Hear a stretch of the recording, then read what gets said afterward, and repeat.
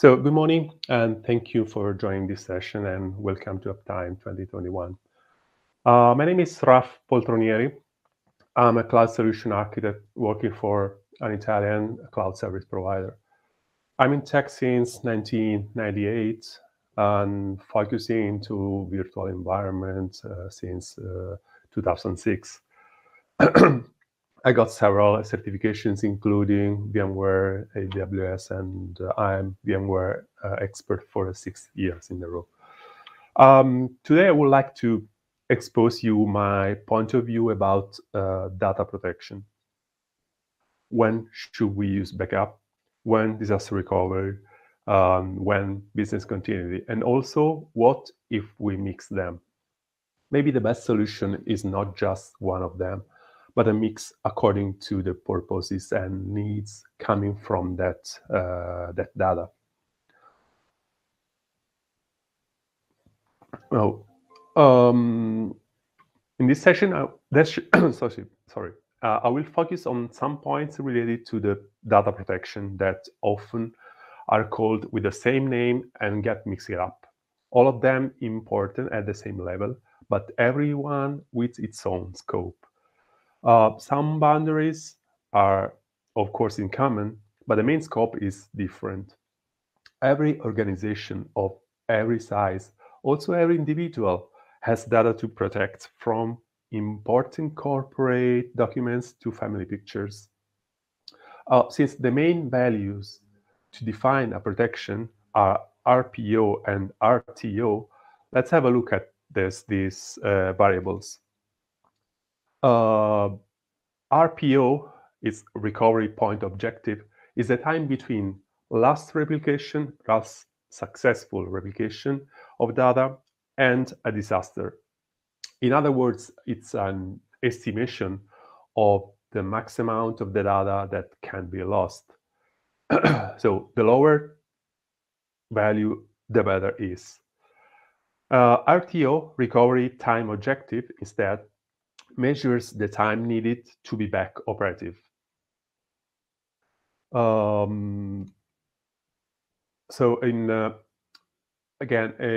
Like before, the time between disaster and complete recovery, like before, the lower is better. So I'm just managing this platform is new for me. Okay. So usually, but not necessarily, these two values are uncoupled. The second always larger the first one than the first one. Seems that the larger, because after you recover your data, you need a little bit of time to check that the connections are okay, that IPs are okay, that everything will work again. You can plan it before, but it will take some little amount of time. So usually it's a little bit larger. So from this graphic, it's a very simple graphic. Seems that business continuity is the best choice, isn't it? Well, remember this graphic will come back later. So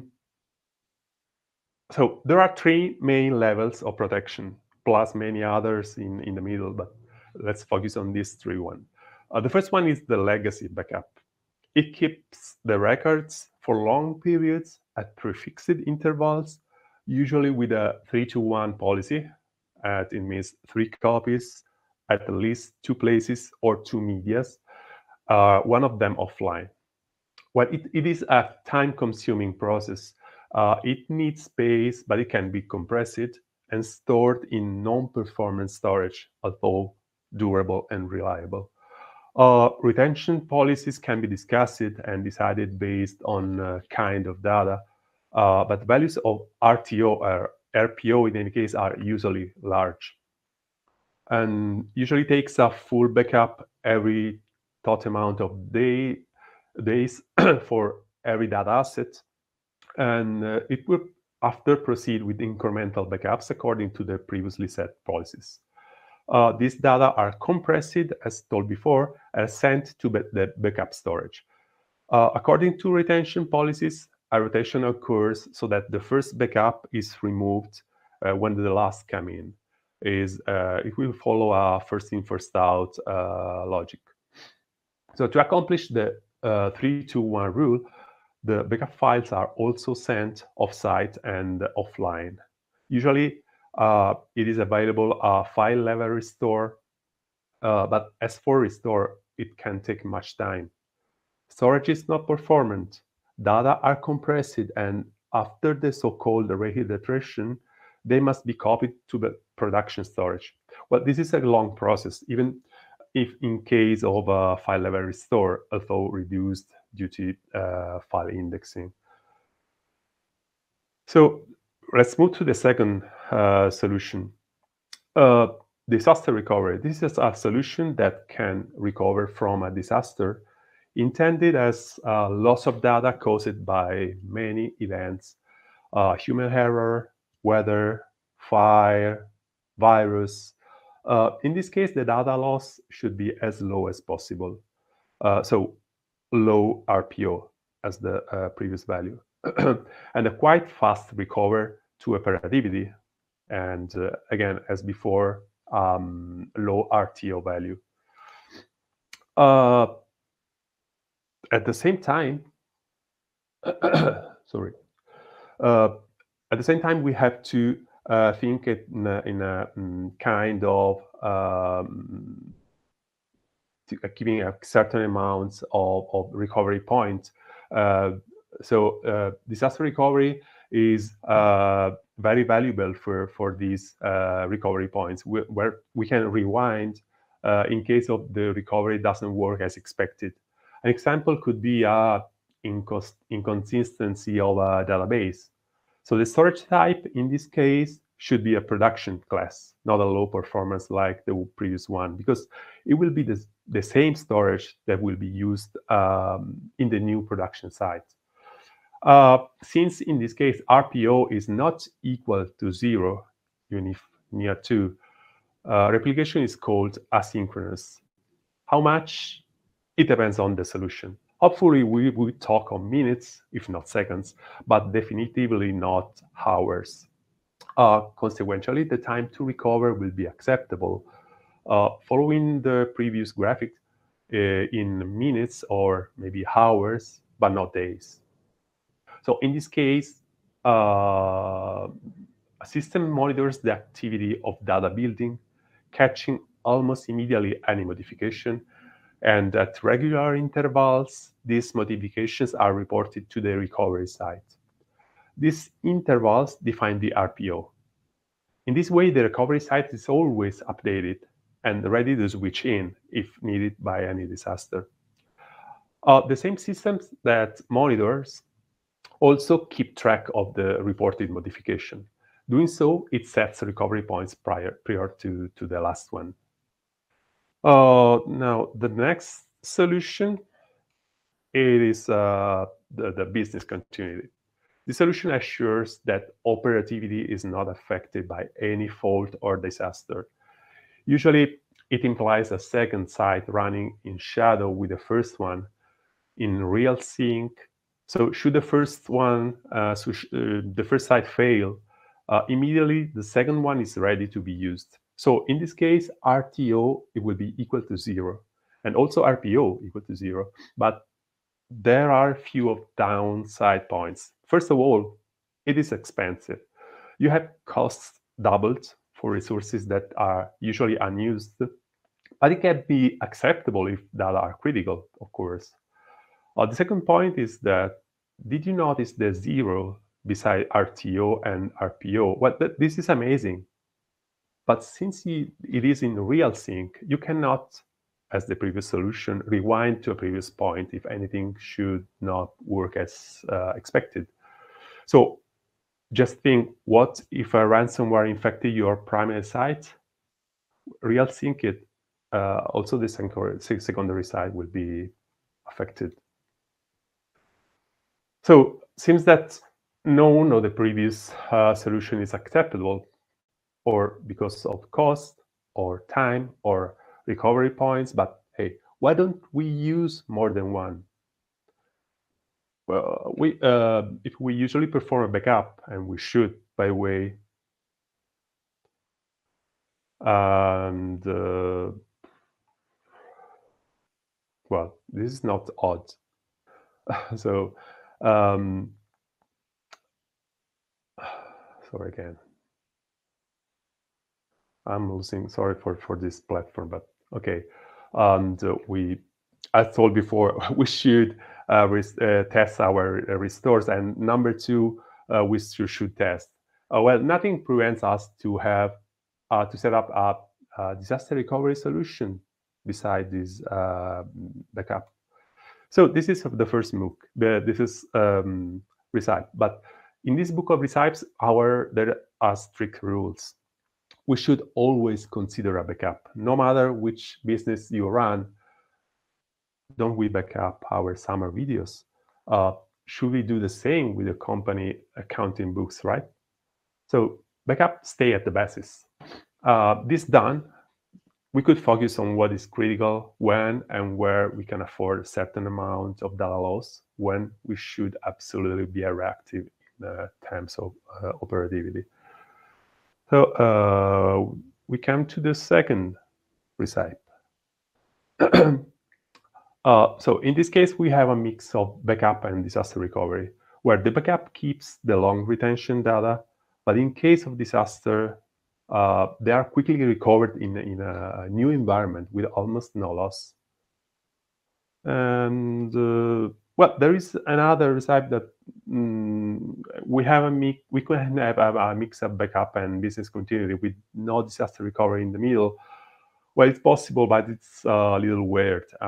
I have historical data thanks to backup, okay. I have full operability because of business continuity, okay. But in my logical reasoning, there's a hole. I miss the possibility to step back in my synced data. Shouldn't be that satisfying, and without recurring to backup. So, by the way, business continuity is not cheap. So why don't take them all with the last use case? So in this case, backing up data for long retention, recording changes during a short period to allow recovery after the disaster to be recovered to a previous time, and finally, sleeping in a vault, a coupled side active standby or also active where to switch in case of physical fault of the production site, backed by a disaster recovery system that will save my data for the last hours in case of any other disaster. And finally, a robust backup keeping safe data of days, weeks, months, and also years ago. Again, I will not get tired. In all cases, for any of the three solutions, it's mandatory to perform regular restore and failover tests. You don't want to discover that the system didn't save your complete data, or the sync was referring a wrong path exactly during a disaster, isn't it? And I'm not talking about corruption of data. This is a use case, yes, but this is the most think use case. So I would like to do now a disclaimer. I'm not referring a disaster recovery plan, and neither to a business continuity plan. So the first part of the first is part of the second, and also backup is part of business continuity plan. In this session, I only refer to technical solution, not procedures that also will be reported in depth procedures.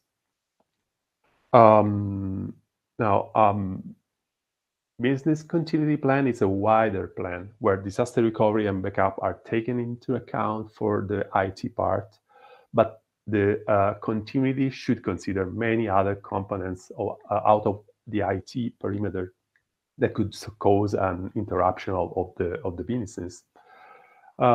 It's a tactic coordination, strategic procedures, and operational or emergency team document.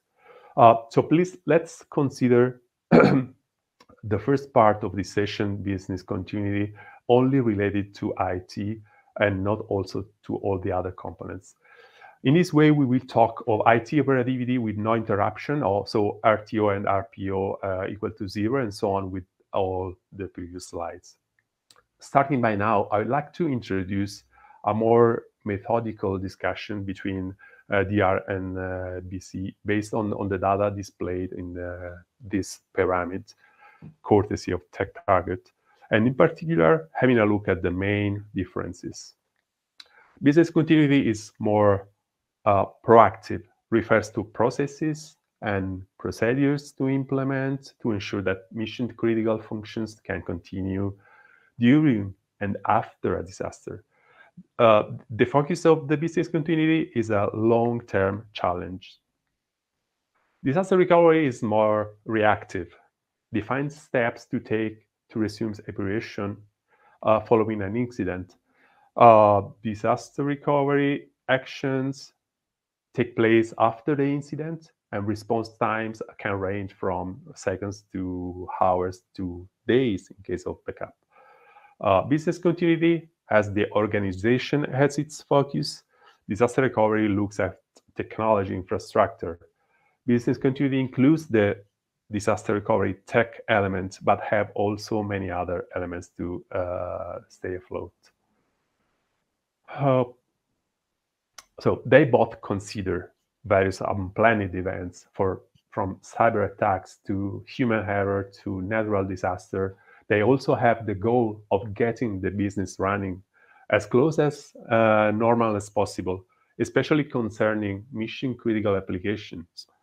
In many cases, the same team is involved with both business continuity and disaster recovery, the emergency team. Usually, these plans are following the same these steps. So the first is the risk identification.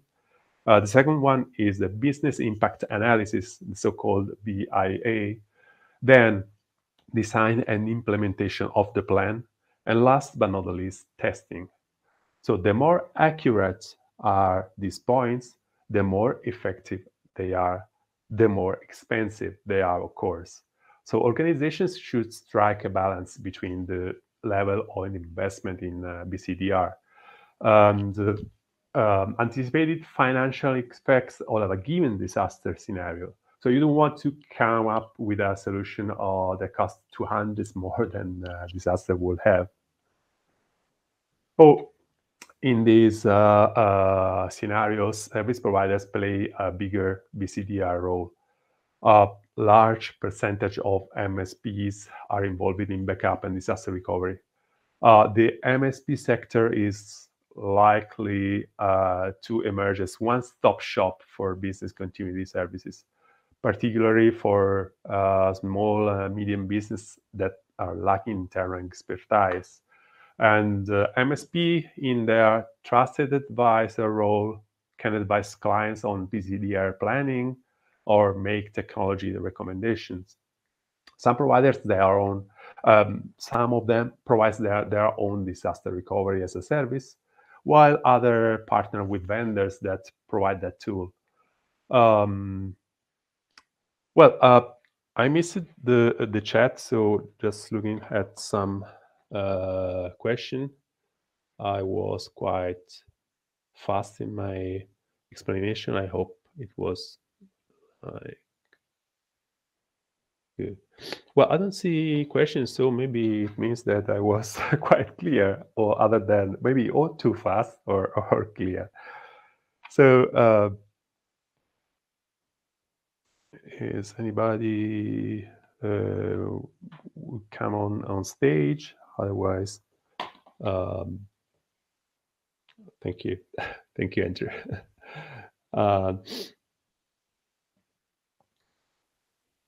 Well, in any case, you can, should you have any other question after this session, you can contact me by Twitter. You can see, no, you cannot see there, sorry. But my contact is, okay, on the bottom left, you can find my hashtag for Twitter. It would be @Raffaepol. or you can visit, if you like, my blog at viadixit.wordpress.com. So, well, I would like to, if no other questions are on, I would like to thank you for your time spent with me in these minutes, hoping that it could be useful. And I would like also to especially to thank Runecast for hosting me in this amazing event. So please continue following this event. We have many other sessions during the day. And well, thank you again.